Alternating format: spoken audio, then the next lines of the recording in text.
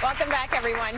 Here's the truth. Great leadership is learned. It is a lifelong process of recognizing skill gaps and finding resources to close them. The CEO program at Muskoka Woods is one such resource, and here to tell us about it and help us understand why leadership skills are important for kids to develop is Dr. Karyn Gordon and Chris Tompkins. Hello, welcome. So happy to have you back in studio. Thanks, Trace. With us. Yes. So good. So Karyn, talk to me about the philosophy of leadership. So leadership is a huge topic. The way that I look at it is not based on a title. It is not a role. You can be a 10-year-old leader. You can be a 50-year-old leader. So it is about a mindset. It's about your attitude and how that actually translates into your actions. And so that's why I'm so passionate to really teach it to really all ages. Yes, and this is this is my sweet spot. This is my niche. This is what I love it, and I love it because it's learned, Tracy. This is not something that's genetic. It is learned, and that's why I'm just so passionate about it. It's empowering to know that as well. Yes. So that means we can all learn this. We can all learn stuff we can do. So Chris, you lead the CEO leadership program at Muskoka Woods. When children undergo a leadership experience, describe the transformation for me. You know, how does it change the kid that came to camp versus the kid at the end of the program? Do you see a difference? Yeah, and for teens and adolescents particularly, the big questions they're wrestling with are, who am I? Where do I belong? And what kind of contribution I can make to the world? And so intentional leadership programs like the CEO program we have at Muskoka Woods really set the table for kids to navigate and wrestle through those questions. And so what we generally see is after they come for a 4-week program, we see kids come away with a greater knowledge of who they are, their unique skills and talents. They get a better understanding of others and what they bring to the table.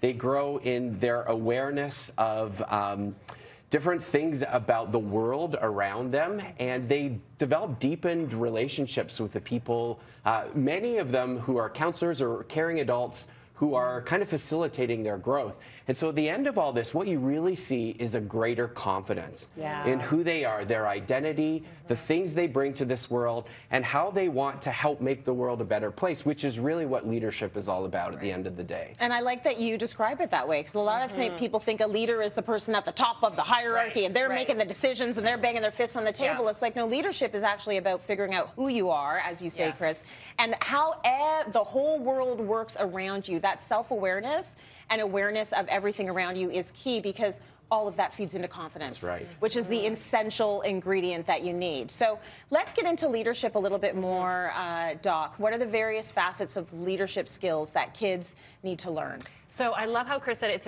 really kind of starts with understanding who you are. So it starts with self-awareness. And so leadership, again, huge umbrella. We focus on emotional intelligence. So we call it the 5 core skills, what we call cards. So everybody at home, think about yourself. How would you kind of rate yourself according to these 5 core skills?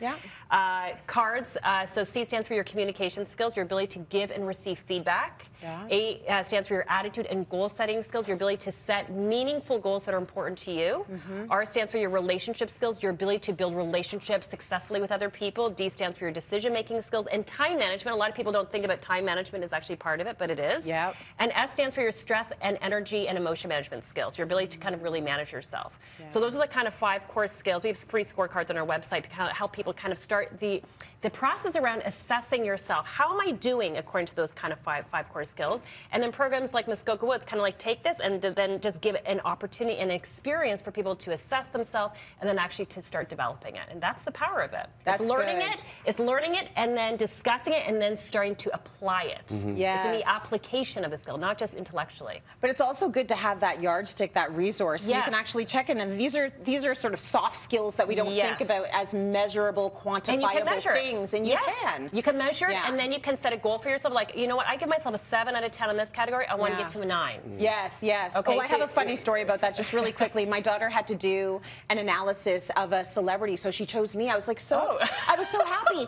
But the analysis was intelligence, bravery, charisma. She gave me no intelligence and all charisma. I go, Eva, really? And she was so proud. She showed me the card. I'm like, but you said I'm not intelligent. She's like, yeah, but you're charisma. I was like, oh my gosh. Okay, I would give myself a few more scores in the intelligence. But back to you, Chris. Tell us a bit more about how the CEO CEO program will implement some of the skills that Dr. Karyn is talking about? Well, the CEO program stands for Challenge, Experience, Opportunity, and we help young people become the CEOs of their own lives. Okay. So that challenge, experience, and opportunity comes around intentional structure in the program. So in the mornings, they'll participate in experiential learning and really engaging workshops where our guest speakers have all these skills come to life, and then they get to put them into practice later on in the day as they navigate the camp experience. But there's a couple things that's unique about camp and leadership programs. Number one, they have role models that they can look to. And so from their counselors to the other camp leaders, as they get involved in running programs and helping alongside camp, they get to see leadership in action, and they have direct access to our leaders, so they get to see these skills actually played out. And then the other thing is real life responsibility. You can't really develop as a leader just intellectually. You have to put it into practice. And so we provide opportunities for kids to come alongside and instruct activities alongside our staff. Then they get to plan an activity, a program for hundreds of kids from start to finish. They volunteer in other camp areas in hospitality and running our opening day. And so they really get to put this into practice in real life responsibility. That is so good. Before we go, Karyn, tell us a bit about how we as parents can instill leadership through our kids. I just loved everything that he just said. I'm a huge fan. I'm a huge fan of this camp and this program. I've done lots of work with them over the years. It's a game changer. It's a game changer because the application. As parents, what can we do? We can basically learn these 5 skills and then model it.